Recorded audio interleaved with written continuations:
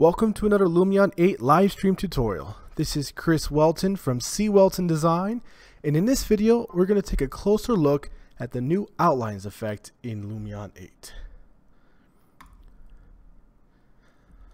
Alright, so here we are in Lumion. Let's go ahead and get started by jumping into an example scene here.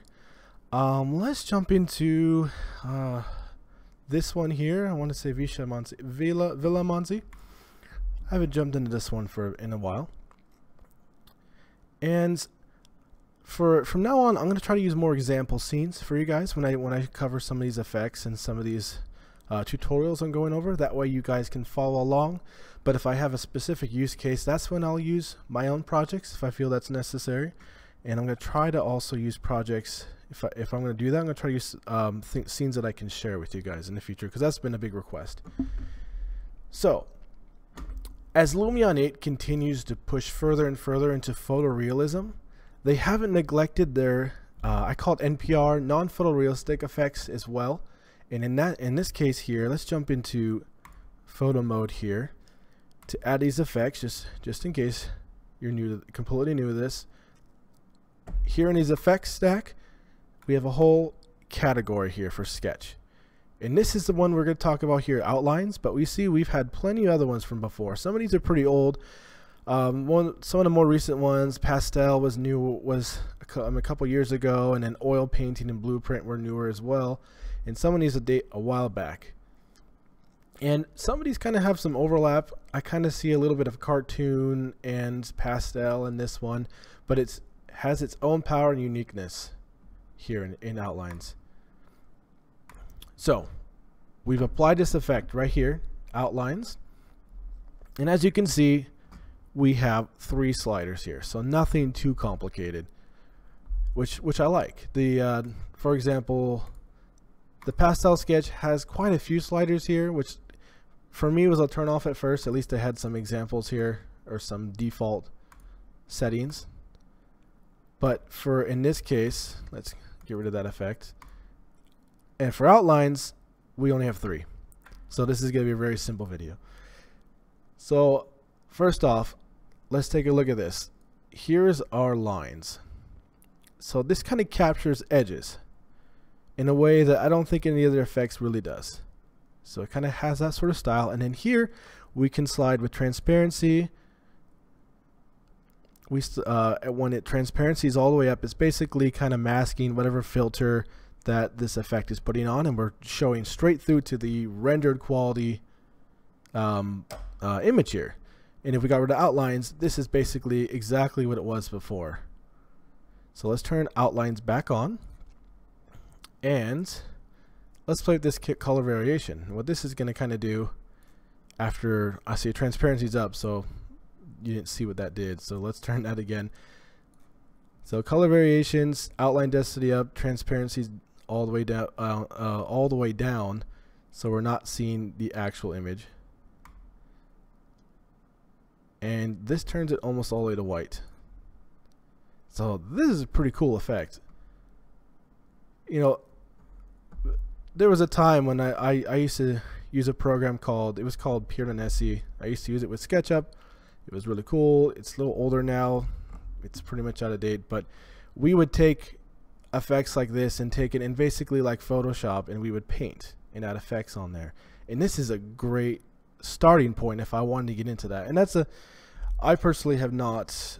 I've left that kind of path a while back, and I would love to get back into it. I've definitely jumped more into photorealism myself, but there's a lot of potential there. And with this transparency slider, we can start to gradually bring in our original image in the background here. And as you can see, this is like everything we would see before, but with edges, which is also, I think, a really cool effect. Maybe you can turn this down a bit, just a little bit. And I've actually seen a couple use case scenarios where I think it was on interiors or in glass, where people actually liked just getting a little bit of bump in the edge that Lumion just didn't seem to want to render the way they wanted to. But now they were able to capture edges that they needed to highlight in their renderings without really even trying to be stylized. It was something they were able to just kind of add, is almost just an extra detail level or sharpening effect to grab edges. So I mean, there's a lot of flexibility, a lot of potential. I'm not going to go over, I mean, there's hundreds of combinations of these three sliders, but I think I've been able to kind of show off the idea here. In fact, I personally really like having a little bit of edges and kind of the rendered image in the background. There's another program I've used that had an effect similar to this that I've always kind of liked, and now Lumion has it too, so that's great. Flexibility is always better. And I wanted to talk about another kind of just stylized effects in general, why they're still pretty valid and important. And I think it's particularly important for our clients I've worked with who, you know, actually are architects in early stages of design, because there's definitely times when they have a model, but they want to show it off to the client, but they haven't yet spent the time to develop parts. And so they don't want to show it. They don't want to show super realistic or specific tile here that I want to put in to make it look good. They kind of want to blur some things, or they don't want the detail to come through, but they want the concept and the feel that they've already developed to show up in there. And that's when these effects come in handy. That way, you know, we can adjust it a little bit in here, so we're getting much more of a style, but without worrying too much about the detail here. We're not seeing too many materials specifically here, because sometimes they don't want to be married to design early, or don't want to show off to the client, yeah, that they're already picked something that they're going to change just the week later.